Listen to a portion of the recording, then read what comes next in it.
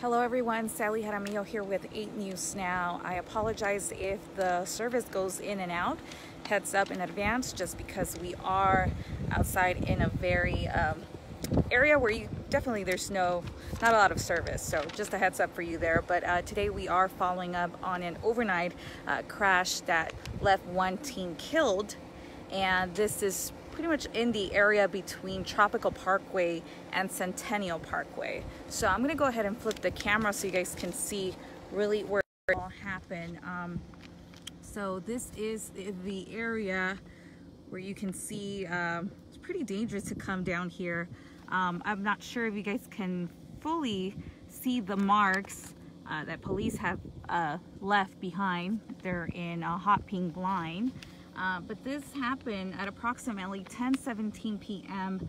yesterday. So it was a fatal rollover collision that occurred at the dirt access road between Tropical Parkway and Centennial Parkway. Now, evidence at the scene and witness statements indicated that a 2002 Chevrolet Silverado, was traveling southbound on the access road when it lost control and rolled over down an embankment.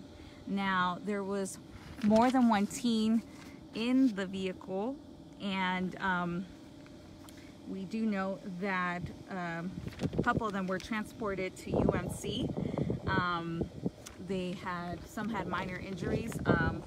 Alcohol is not the problem here, and one teen by the name of Summer Podachan of Las Vegas, 18-year-old, died.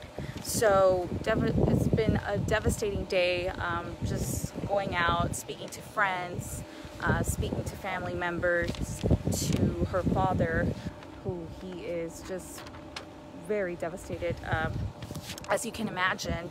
But basically, Summer Podachan attended a Veterans Tribute Career and Technical Academy during the 2018-2019 school year.